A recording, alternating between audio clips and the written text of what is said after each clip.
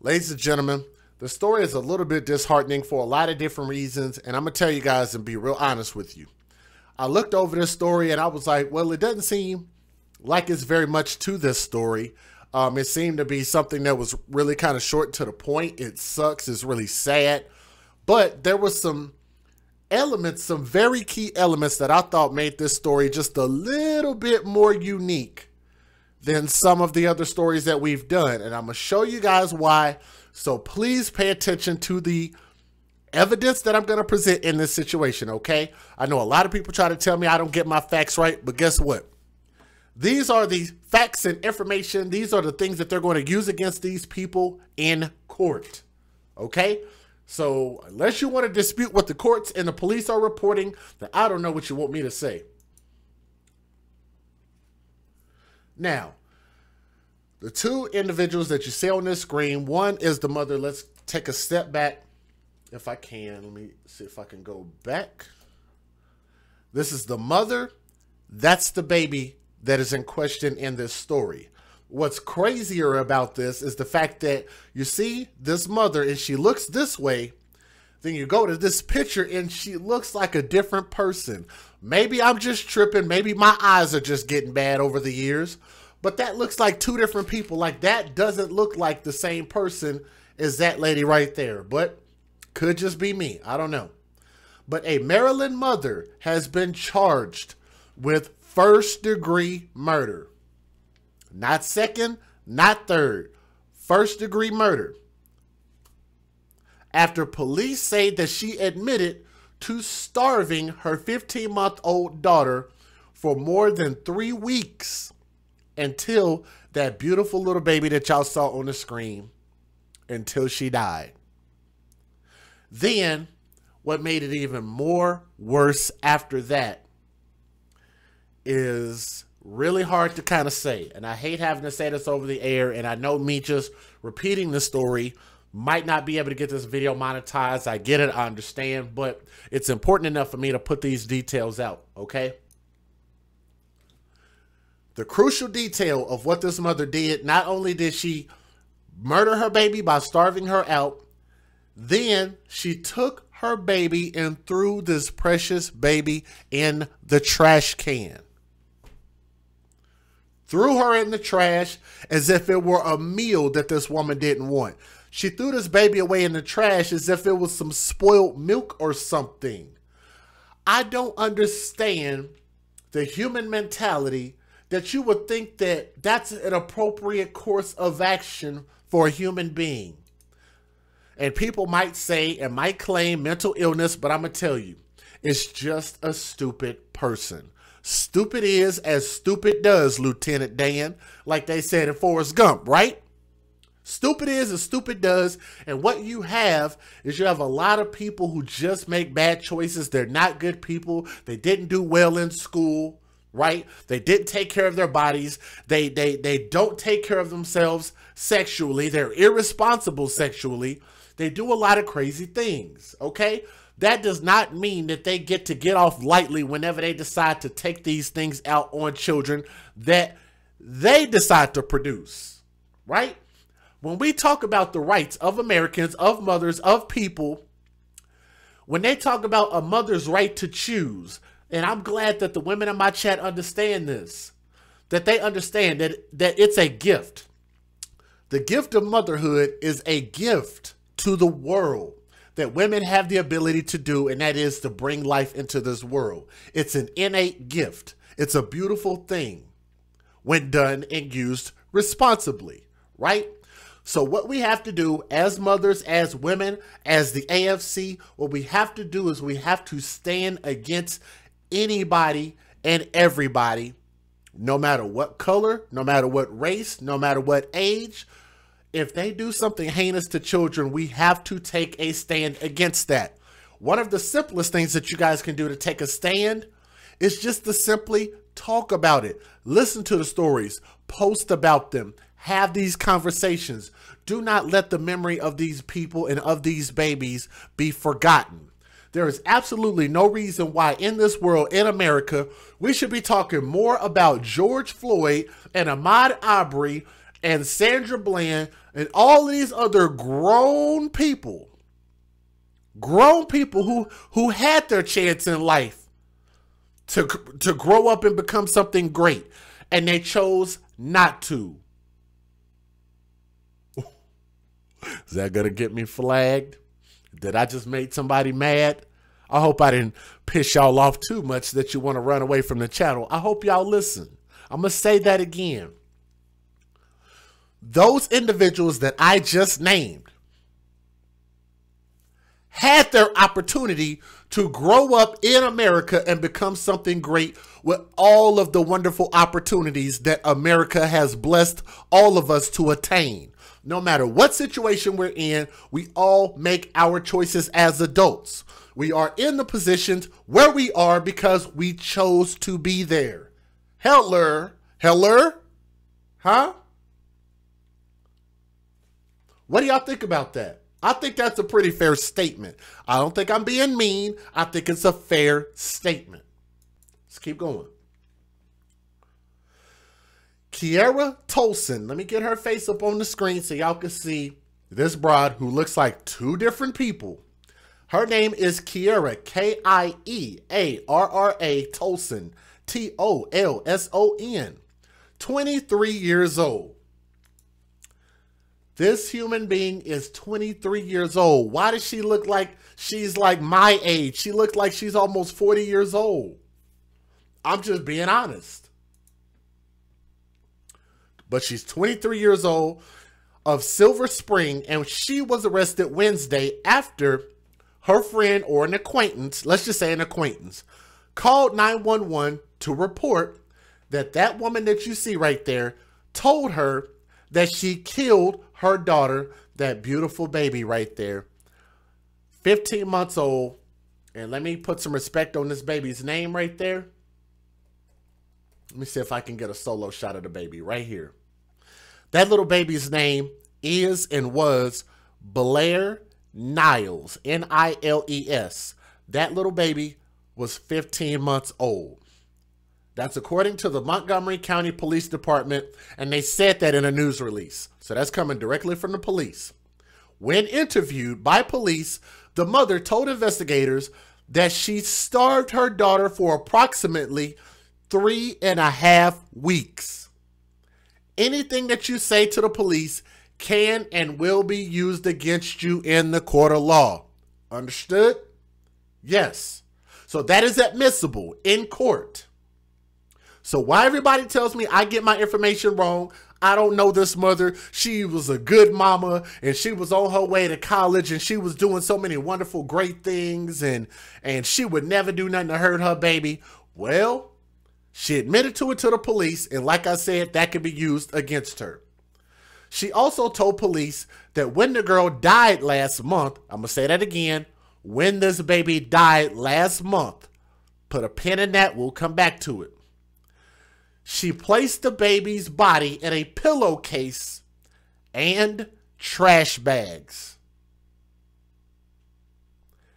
That's how she treated that beautiful princess that y'all saw on my screen. She put that little baby who could not speak for herself, could not defend herself, and there was nobody there to protect this child. She took that baby and starved this baby until her little body couldn't fight anymore. And that almost makes me want to cry by saying that. This baby's body could not fight anymore.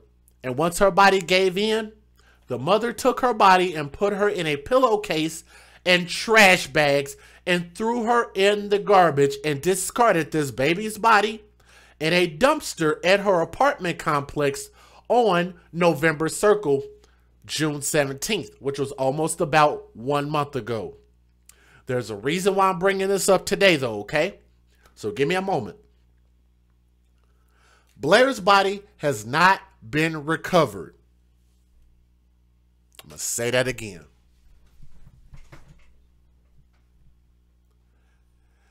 It's been almost a month, and this baby's body has not been recovered. How many stories have we done just this year alone of us having to scavenge and find these babies' bodies when the mothers know where the babies were, know where they threw them away, and they refuse to help the police figure out where the bodies are. That's the least they could do to at least put some semblance of respect on this lost soul. And they can't find the body after a whole month. But you know what's crazy? What's crazy about that? I'm going to throw this out there, and I know this might make some people mad. Where is Black Lives Matter? Thank you. If Black Lives Matter, why don't babies' lives matter? Why can't Black BLM, why can't BLM stand for babies' lives matter? How about we hijack that movement? Can we do that?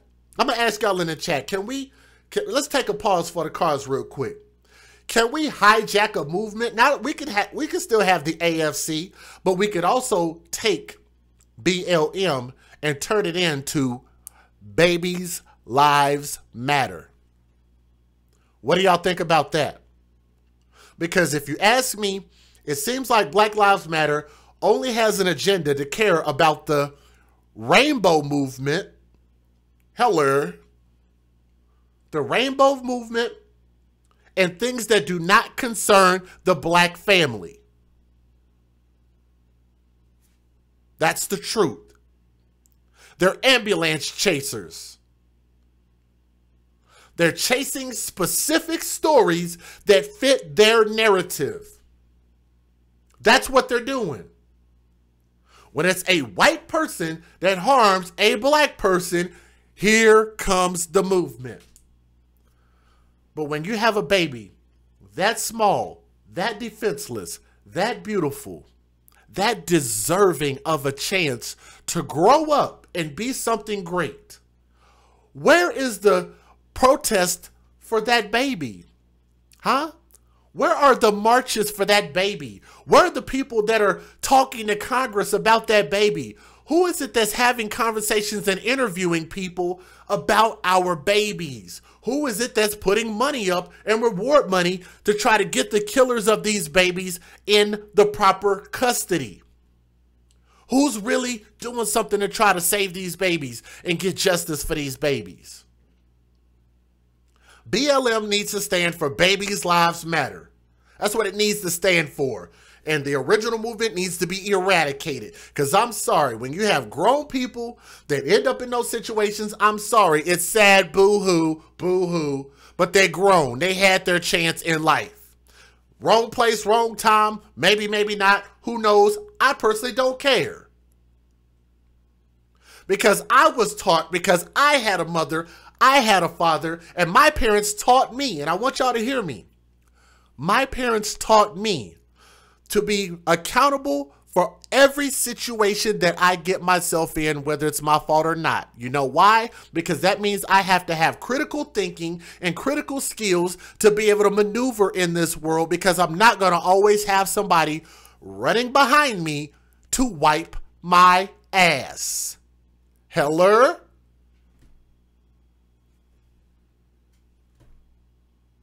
Y'all need me to say that again, or are we good to go on that? Right? Now, when interviewed by the police, she actually spoke these words, and she said that she starved her daughter roughly about 3.5 weeks. The mother also told police that when the baby died, she threw her body in a pillowcase and trash bags and tossed her in a dumpster at an apartment complex. Almost a month ago. And today, we still don't have this baby's body. Blair's body has not been recovered, but police say investigators found evidence in Tolson's apartment that corroborate her account. Now, a court filing says police found a pillow without a pillowcase in that mom's apartment. And I hate to even call her a mom. I don't really know what else to call her. So, are you guys ready for the pivotal point? Because that's pretty much the end of the story. But I'm sure if y'all came here tonight, then y'all know DJ Just Jay had a little bit of a twist to this story, right? I think most of y'all know me well enough to know that if I brought you this story, there is indeed a twist to this story. Oh, I hope y'all are strapped in for this. I hope y'all are ready.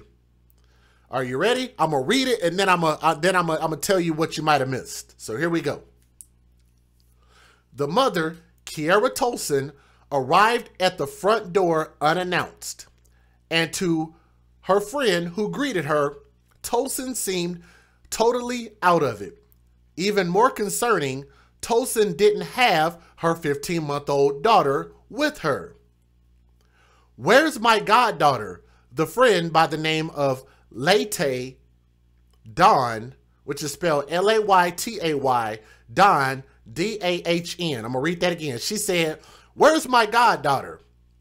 And she said, the mother said, "Oh, I starved her." Dawn said, "Well, where is she?" Tolson, the mother, said, "She's in the trash." Tolson's mental health already appears to be front and center in this case. But it's funny because if you're going to talk about mental health, I believe that mental health should apply to women and men and not just to mothers. Because too many times, whenever a man or a father does something bad to his kid, he doesn't get the excuse of he was going through something mental health wise. But the mothers do, whether it's valid or not. So I just think it needs to be fair on both sides. Now, the baby was born on April of 2019, and 4 months earlier, her friend Dawn had gave birth to twins. When the young mothers got together, the children all got along. She was fun to be around, and she loved her baby, said Dawn. The mother said that we gave birth to animals. Whether she was playing or not, that's a horrible thing to say. She said we gave birth to animals. Now, Tolson, the mother, lived in a shelter with her child at times during the past 15 months, Dawn said. Tolson recently had moved into an apartment, according to Dawn, and at about 8 p.m. Wednesday, when Tolson arrived at her door, Dawn said, Tolson began talking so loudly and incoherently that Dawn remembers shutting the door behind her so others in the home couldn't hear. After saying she had killed her child, Tolson offered to take Dawn to the trash where she disposed of the body in the county's White Oak area, according to Dawn. She had seemed almost casual in explaining what she had done, almost as if she didn't give a shit. Now, let me see who caught it in the chat. Looks like nobody caught it. Everybody can type if you think you know what I said. If you heard what I spoke, then I'm going to see if y'all type it in the chat. And it looks like a lot of people might have missed it. Okay, so I'm going to read the important sentence again. Let me read it again.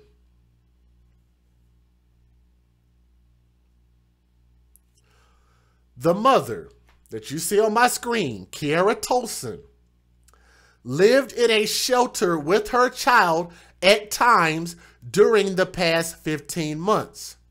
Tolson had recently moved into an apartment. I want you guys to keep in mind that her baby is only 15 months old. Hashtag babies for benefits. Thank you. Okay, y'all missed it? Okay, I'm going to read it again. Tolson, the mother, lived in a shelter with her child at times during the past 15 months. Do y'all not see a problem with that?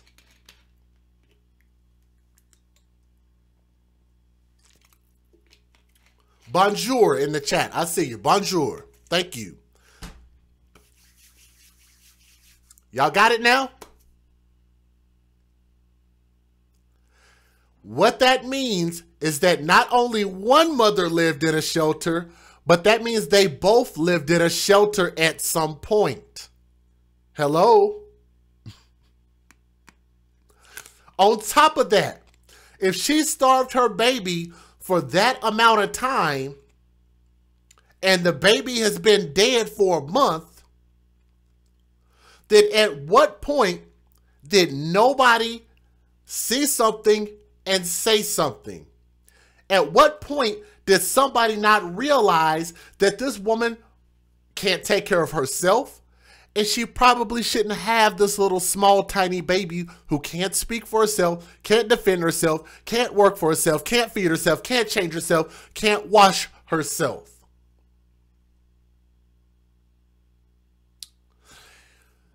And let me throw something else out there that I want to prove to you guys, that people, no matter how many handouts you give them, they're just going to fail as a people. They're just going to suck as adults. They're going to suck as parents. When you have a system like Title 4-D, I'm going to say that again. Title 4-D. Somebody put that in the chat. Title IV-D. Title 4-D. When you have a system where a mother can just produce a kid, hashtag babies for benefits, and the government will give them food stamps for having that kid.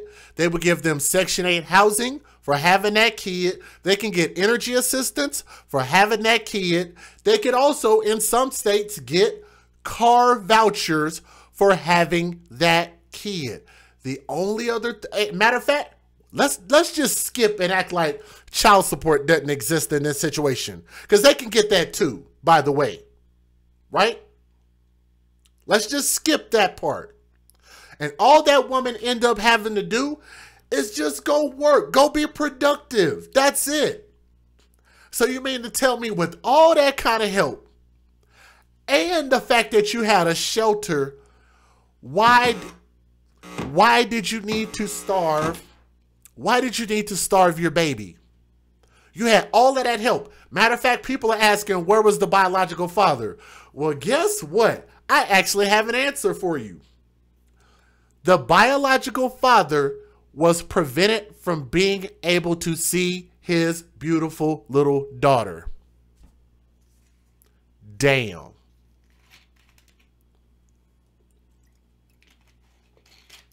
I'm going to say that again. The father wanted to be a part of his kid's life, and that creature that you see on my screen knows that she has the law on her side, and she prevented the biological father from being able to spend time with his kid. And on top of that, what makes this even more egregious is, I wonder at what point, how much was this baby being starved while this baby was in this shelter? And if this baby was being starved in this shelter, then how is it that nobody saw anything and nobody said anything? They had to have known that something was wrong. Now, the baby's father actually told investigators that the last time he saw his daughter was on April 17th and has not had any contact with the mother since then. State District Court Judge John Moffett ordered Tolson to be held with no bond, which is good, at a hearing Thursday, according to Ramon Koronoff, a spokesman for Montgomery County State's Attorney John McCarthy. Now, Koronoff said a public defender is representing Tolson at a hearing, and she's due back in court July 16th for a bond review hearing, and I hope they continue to deny her bond. And anybody who has any information about this is encouraged to call homicide at 240-773-5070, which is the Major Crimes Division, which the number again is 240-773-5070, which is 5070. Let me go ahead and give you guys the fair usage. Then I will get into my closing thoughts right after that, all right? Let's go ahead and get it. Federal law allows citizens to reproduce, distribute, or exhibit portions of copyrighted motion pictures, videotapes, or video discs under certain circumstances without the authorization of the copyright holder. This is called fair use. It is allowed for purposes of criticism, news reporting, teaching, and parody, which doesn't infringe of copyright under 17 U.S.C. 107. All right. Let me see if I can get that off my screen. Here we go. We got a couple of videos. They're going to be really short. This is the mugshot for 23-year-old Kierra Tolson. She's accused of starving and killing her 15-month-old daughter. According to charging documents, Tolson admitted to police her child, Blair Niles, died in their apartment on November Circle in the White Oak area of Montgomery County after suffering weeks of abuse. The little girl's body still has not been found. Police say Tolson told an acquaintance she killed her daughter, and that acquaintance then called 911. Police say Tolson admitted to investigators that she starved her daughter for about 3.5 weeks, and after she died, placed her body in a pillowcase and trash bags. Then on June 17th, put little Blair's body in a dumpster at their apartment complex. Police say they found evidence to support her story inside her apartment, a missing blue pillowcase. Tolson was arrested Wednesday on a first-degree murder charge. She's being held without bond. Police say the baby's father was located and said he had not seen his child since her birthday on April 17th and had not had any contact with Tolson. Court documents did not reveal any sort of motive for this killing. She appeared in court earlier today for the first time. A judge ordered her to undergo a psychiatric evaluation. She'll be back in court next week. Darcy Spencer, News 4. Now, anyone with information about this case should contact Montgomery County Police.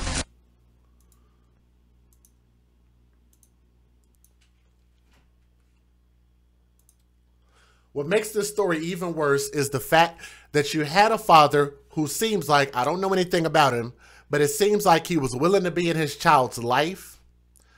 And if you would have just given him an opportunity to be in this child's life, I could almost guarantee you that if you would have put this baby in the custody of the father, this baby would have lived. This baby would have survived. And if this mother had that much vitriol for this baby, look at her using the baby as a prop. And I'm gonna tell you, I hate when people do that. When you act like you love the kids. How many of y'all know somebody who be on Facebook, Twitter, and Instagram stunting on the book, stunting on IG, acting like they love their kids? But y'all know that they be talking all kind of crap about these kids so bad, and ooh, I'ma spank this kid, and this kid need to go to bed. Y'all getting on my nerves. Some of y'all might have even heard that as you were growing up, but y'all have definitely heard and seen these mothers, these parents, these fathers, these whomever who hurt these babies. Y'all have heard people speak these words. And it's just inexcusable that if you had that much vitriol for this baby, then why not give the baby to the dad? Why not? Because you know why?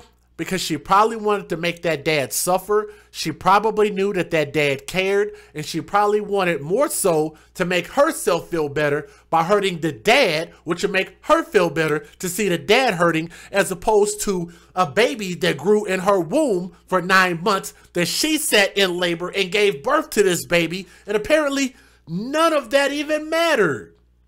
What mattered more to her was her personal pleasure. And that's what I'm talking about. Our priorities are so off. We care more about our orgasms. We care more about going to the club. We care more about our personal possessions. And I'm going to tell y'all a real quick story. This is no lie. It's on my channel. Y'all might remember a mother who killed her kid because the kid broke the mother's flat screen television. A television. And the baby died over a TV that you probably got on a Black Friday special. That's how low a lot of people, and it's not all. I know we got some good people in the chat. I know we got some good moms in the chat. I know we got some good dads in the chat. I know we got some good neighbors in the chat. I know we got some great people here in the AFC in our chat right now. I know it's not us, but there are too many people in our society who value things that are worth nothing more than our children. And that's so disheartening. It bothers me to my core. And I'm going to tell you what, I am thankful to have an audience. I'm thankful to have a microphone. And I'm thankful to have a group of people who at least understand my message. because there's a lot of people out there that still don't get it. There's a lot of people still trying to add me on Facebook, send me friend requests just so they can send me hateful ass messages, so they can email me hateful ass messages and tell me how I'm a self-hater, I'm a coon, and I'm wrong, and I don't have the right to talk about this mother who killed her kid. But it's even more egregious when you talk about we need to protect women. We need to protect the Black queen. We need to protect all women. What's so funny about that? Let me tell y'all something that's funny. You want to know what's funny? Let me get this baby's picture on the screen. I'm going to tell y'all something really, really funny.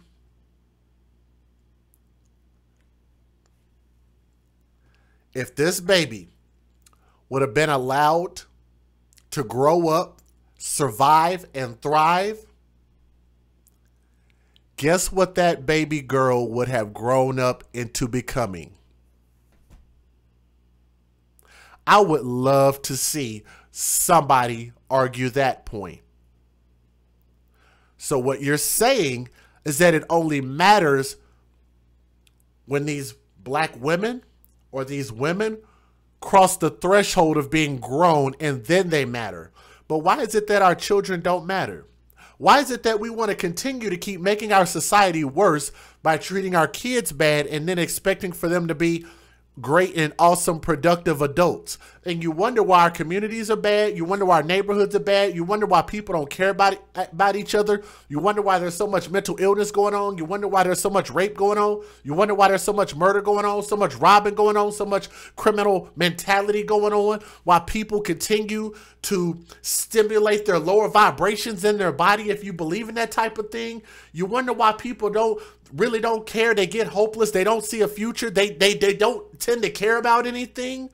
Well, it's because their earliest memories of growing up and being an adult and being a human, they were bad memories because their parents didn't care. Their aunties didn't care. Their fathers didn't care.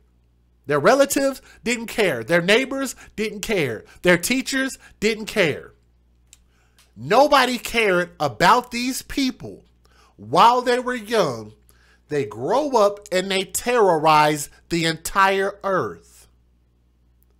We can make a change if we start with our babies. Don't come telling me about justice for a grown person.